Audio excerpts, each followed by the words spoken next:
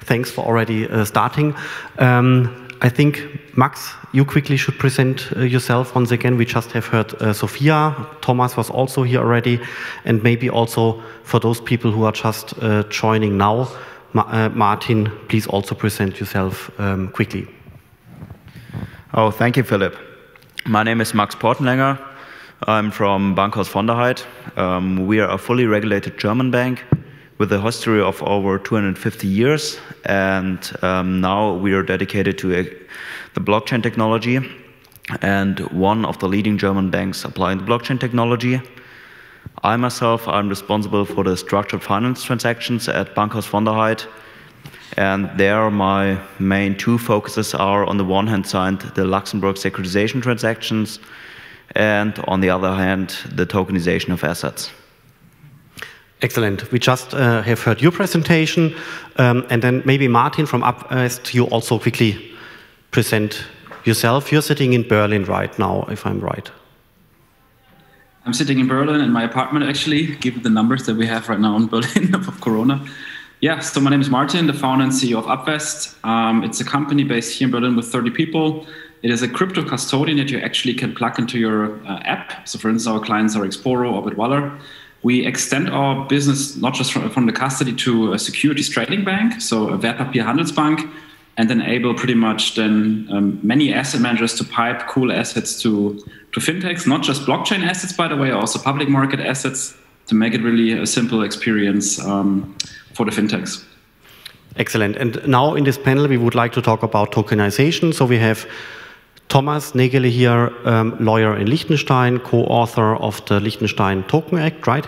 Then we have Martin here, which is providing infrastructure from an IT perspective, but also becoming or already being a regulated entity in the area of custody in Germany. Then we have Sofia here. You just have heard her presentation, tokenizing all kinds of assets, especially shares. And we have Max here also from a regulated entity, which is in this case the Bankhaus von der Heydt, which you could call a crypto bank in Germany, right? Definitely, definitely. Yeah, that's and we would like to talk about tokenization, and therefore we had our call yesterday to prepare this, and we first want to define what exactly is tokenization. It's a buzzword already, and we first have to clearly define what is it.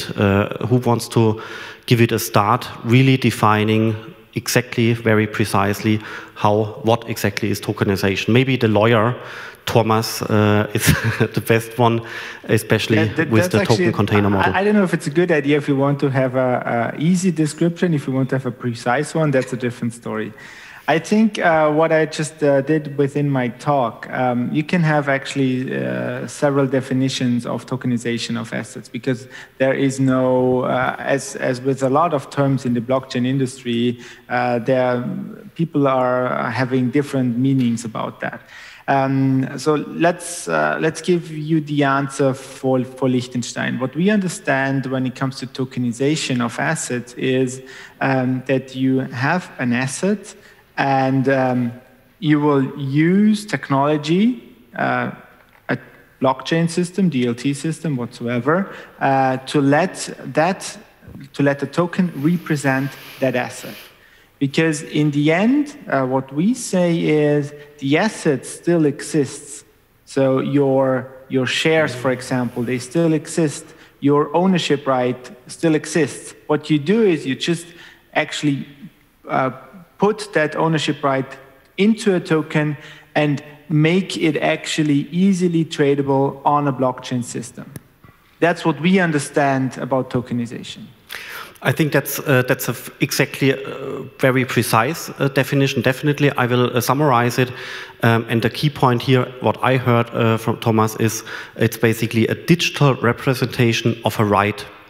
So and that's very important, because we typically say, you also use the words, we are tokenizing assets, we are tokenizing shares. That's not what we do. We are tokenizing rights on something. And that's interesting from a share perspective. I think we talked about it yesterday.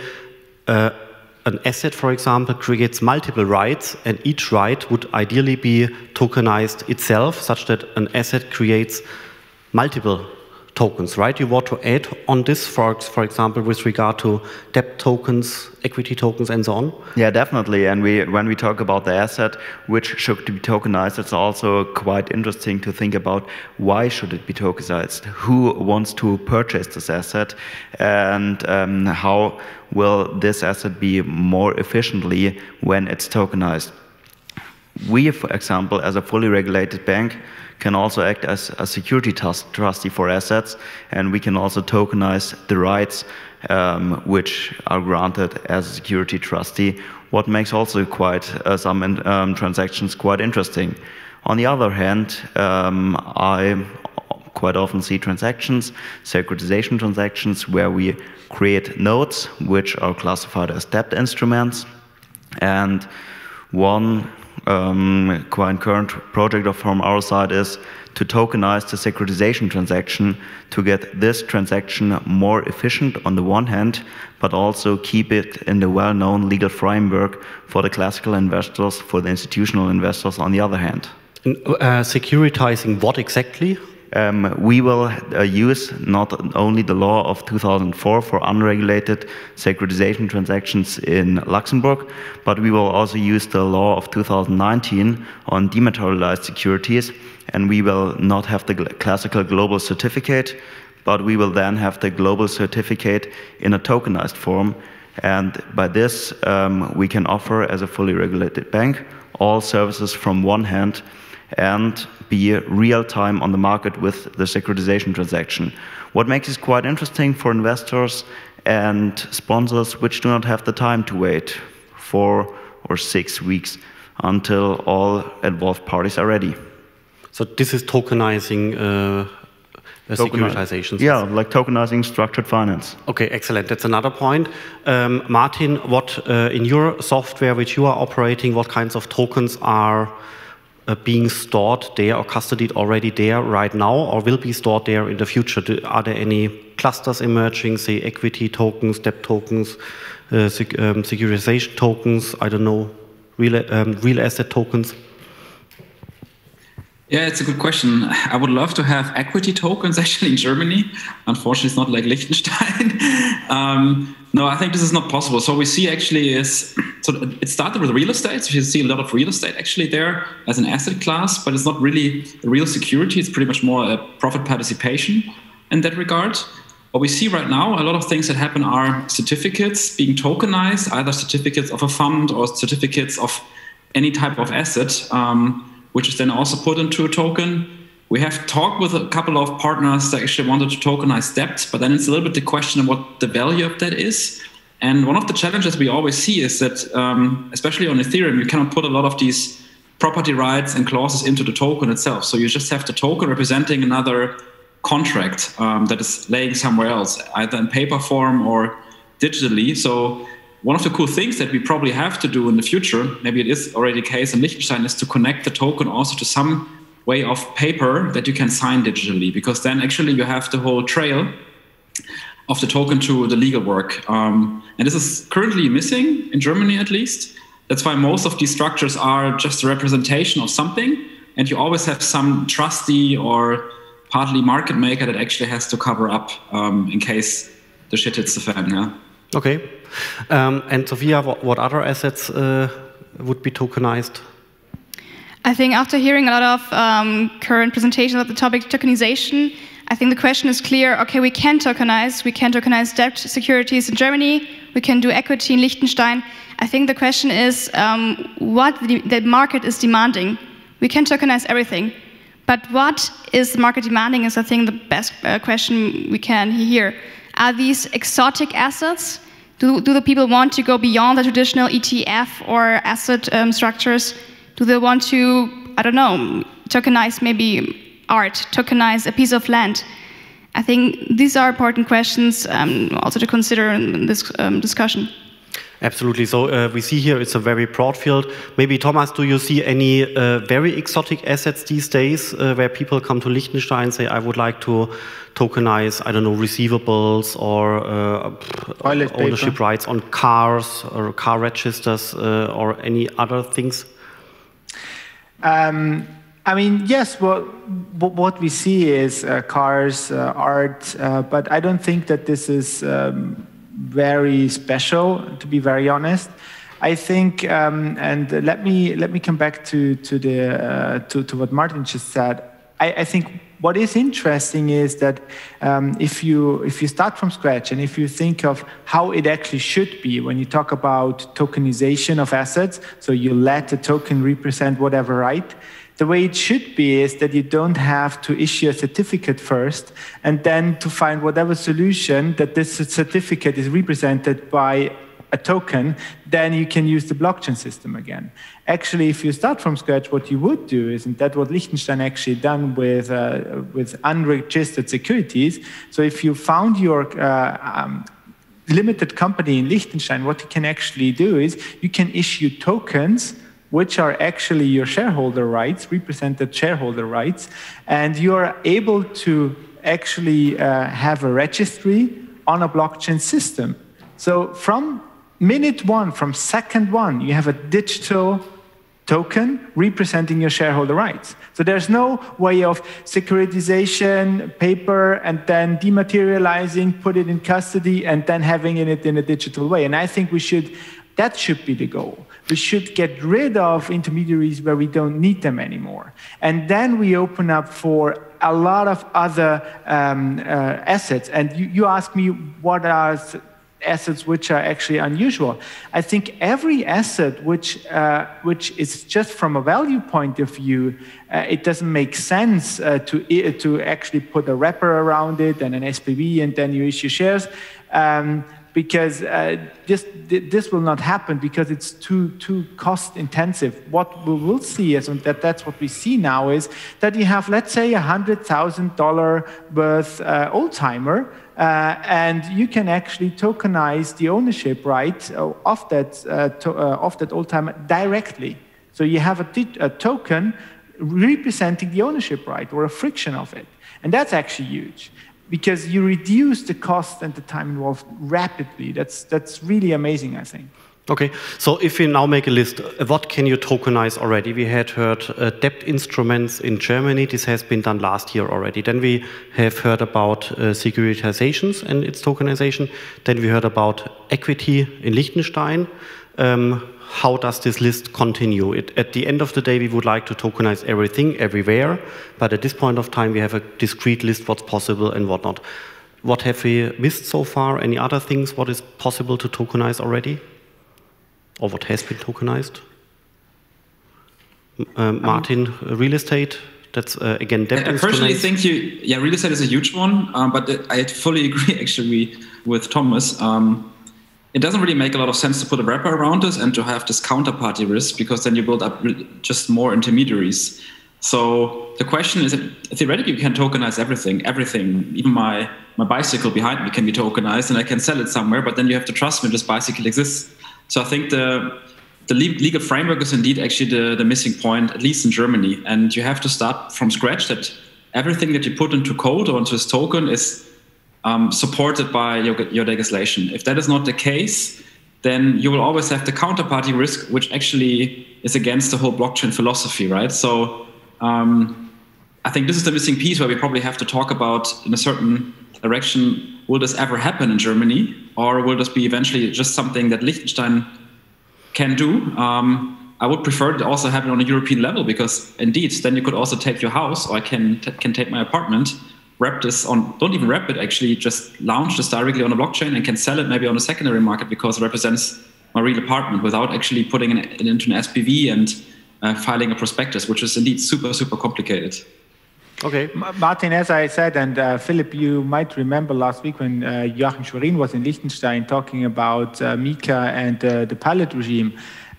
He used a slide, and I used it in my presentation as well. I just had a screenshot of that, actually, that he said that the European Commission is setting the lights green when it comes to the token economy. So that's the first step. Like what we see with MiCA and the pilot regime is the first step to a fully tokenized economy. So hopefully we will see that this is, and I mean, I think we all agree that it's nice that if Liechtenstein has such a legislation, but you need a bigger market. And when it comes to secondary market, which is one of my favorite topics, there for sure, I mean, if we talk about liquidity, you need a bigger market. That otherwise it doesn't make any sense. And that's why, therefore, we need a harmonized approach. But like since some weeks now, since the MiCA was actually published, I'm quite confident that we will have a good solution for Europe. I think what you're pointing out is extremely important. We really have to keep the time dimension in mind. Some of these ideas will just be possible in 2-3 years. Others, we just listed them, are already happening now. You have tokenized equity, right, and shares. Yeah, we also have already tokenized mezzanine debt for real estates. This is a tokenized transaction according to the German law. Okay. Maybe let's talk a little bit more about tokenization versus securitization. It's not easy to basically disentangle these words. How would you divide it, or how is this overlapping? Well, maybe I can start from this perspective of Germany and Luxembourg. In the Luxembourg securitization transaction, we always use an insolvency remote SPV. And first of all, those assets need to be brought into the SPV. And afterwards, the SPV issues a bond used to refinance the purchase of the assets. And investors purchasing the bond participate in the P&L of the SPV. There we have the classical paper form where we sign the contracts and investors sign their agreement to purchase the bond. Under tokenization, I understand there is some legal framework, and from this legal framework we take out any rights where investors are willing to participate, and all the rights and who is the owner of the rights are kept in a digital layer in the DLT. And what is the key benefit? You are basically shrinking the time it needs for securitization, and then apparently also the costs, right? Definitely, definitely. And I think there we are exactly talking about the same, as well as in securitization transactions, as well as in tokenization transactions. As soon as we have harmonized standards and all market participants are speaking the same language, from the investors to the initiators of the transaction, everybody knows how to tokenize, how to securitize, and according to which standards. I think then the transaction costs are shrinking, and furthermore, when we use the tokenization for securitization transactions, then we need to coordinate way less parties. We can do real-time transactions and also real-time issues of bonds. And I think that's a great advantage to combine both. Okay, and does it also apply to you? Yes, so when we see the Liechtenstein perspective here, I also talked about that we can tokenize startups, so their shares. And I think that's also a completely new perspective to see that. That is also possible to the restrictions because the Liechtenstein law was introducing that. And I think the benefit of it is, of course, what you also mentioned, the time constraint. So what we are promising is that Amazing Block Solutions, that we can do it within 4 weeks. Why? Because we did it with our own business model. We know what the necessary steps are. And what we also did, so a few days ago, we did the first share transfer between shareholders, and that between some minutes. So you see that unnecessary steps are then completely fallen away. We have efficiency, we can save a lot of time. And I think that's all about it, especially in times of Corona. You don't want to travel, you want to do it in front of your laptop, and I think that's all about it.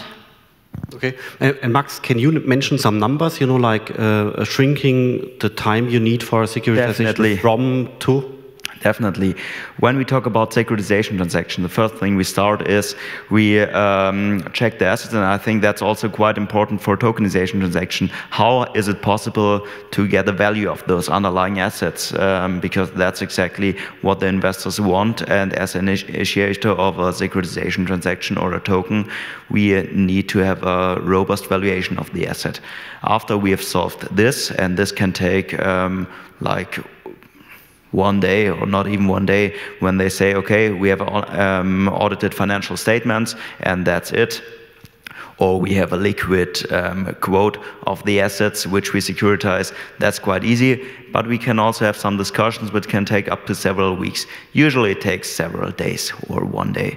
Then we prepare the legal documents, and the legal documents for securitization transactions, if they are the classical securitization transactions, it's also not too difficult. We can do it within 1 week, prepare the documents, check it with our legal for a sanity check, and then we can proceed with the transaction. So those are approximately 1.5 weeks, and from our side now we would be ready to go and all the documentations are finalized. But then it starts with the involved parties, like the paying agent and Clearstream. And this usually takes, well, 4 weeks, sometimes 3 weeks, sometimes 5 weeks. And that's exactly this part which we could cut off when we would tokenize it and offer everything out of one hand. Maybe I need to add that we as a fully regulated bank have a small advantage there, that we can do the cash on-ramp. Else it might be quite difficult to get the cash in this tokenized transaction, but as we are a fully regulated German bank, we can on-ramp the cash, and afterwards everything is tokenized, and the issue of the token takes from the legal documentation and coordination with investors, I would say realistically 1 or 2 weeks. Technically, it's real time. So it's a significant decrease. It's not definitely, and that's sometimes quite interesting for the sponsors or the initiators of the transaction, because I frequently have the situation that there is an investor saying, hey, I would like to purchase this asset, this strategy, but I need it securitized. I can't purchase it like this. I can't purchase a plain asset. I need to have a WKN and an ISIN. And the other side says, yes, I will prepare it for you. And now there are several million or several 10 million euros waiting just for the parties to get coordinated. And this would be my vision, to have this real time and to give those parties a solution to say, yes, you know the asset, you want to make business. So we make you able to make the business now and not in 2 months. Yeah, that's an interesting vision. You want to add something, Thomas? Yes, Philipp, because what I think here, what we will see on a European level, let me just put that slide here again, because I didn't touch base on that in my speech. But that's huge. Now we heard that it will take days actually, and and then you have the initial recording of that digital security. When we have that pilot regime, it's a draft only now, I know, on a European level. But what is the concept is that you have then an MTF, a multilateral trading facility, which is actually able to provide initial recording, settlement, safekeeping, out of one license. It's one entity with the use of a blockchain system. And then you have initial recording of a security within minutes. And it's tradable on a secondary market. And I think that's where we are going now. We don't talk about days or weeks of settlement. We talk about initial recording within minutes, and it's fully tradable on a secondary market. And I think that's really, really huge for Europe. So you would also argue that now talking about the life cycle of assets, that what you mentioned here is that the EU regime, the planned pilot regime, right, is a perfect later life cycle for those tokenized assets in an earlier stage which are issued, right? So this is what we are seeing here at the horizon, is a very interesting life cycle, issuing the asset somewhere, I don't know, Liechtenstein, elsewhere, and later on trading it on an EU-wide trading venue, right? Is this what you mean? I think for now, we can say, okay, the European Commission made their homework. They analyzed what is the showstopper when it comes to the secondary market of security tokens first. So they addressed these issues. They have that draft of that pilot regime, but that's the first step, because the pilot regime, the idea with that is like to learn if that's the way of doing it, you know? But it is a really very huge, big first step. But for sure, there will be more steps needed to have the fully European capital market on a whatever digital solution, let's say a DLT system. But it's a first big step towards that direction, and I think that is really huge. Martin, would you agree with this, that you also see the European developments quite positive and maybe surprisingly positive? Yeah, for sure. I'm also surprised about Germany sometimes, about the legislation. A lot of things happened there recently.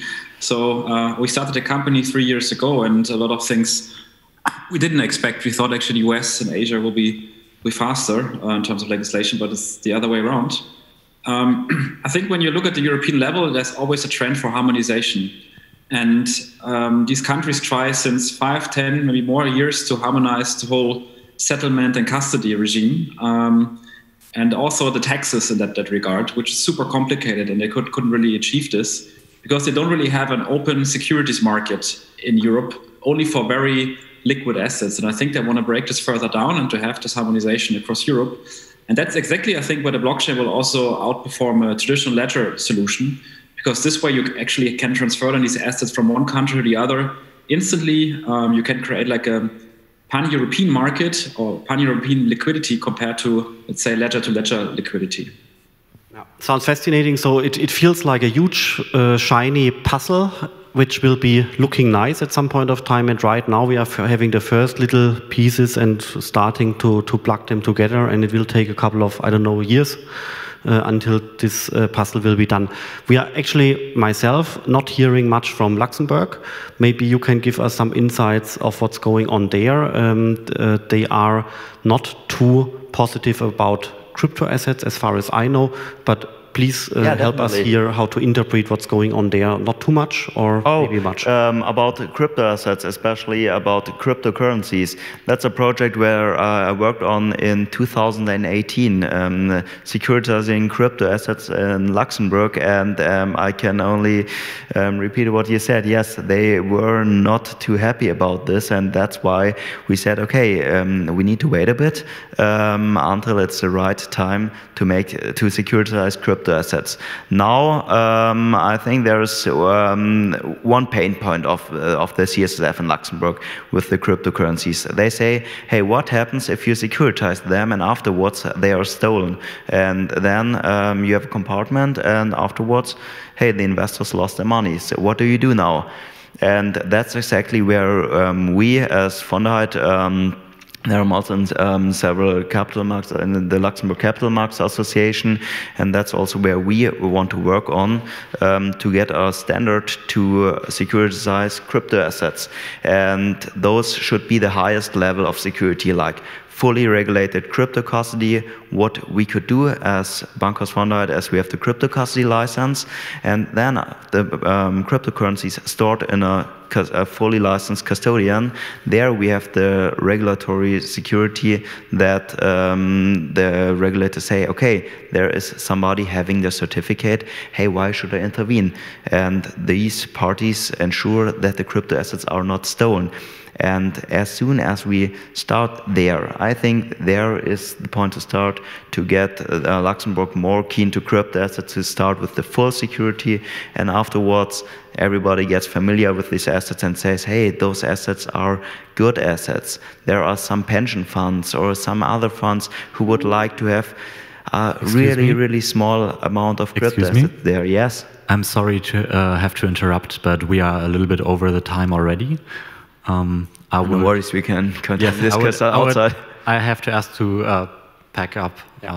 We are closing this discussion, and so we see Luxembourg is also moving. It is moving, yes. I'm curious, when we are securitizing tokens and then tokenize the securitized tokens. I also heard this approach, and the reason is there was somebody saying that's a tokenized asset, I would like to purchase it, but it doesn't work from a regulatory perspective. Could you securitize it?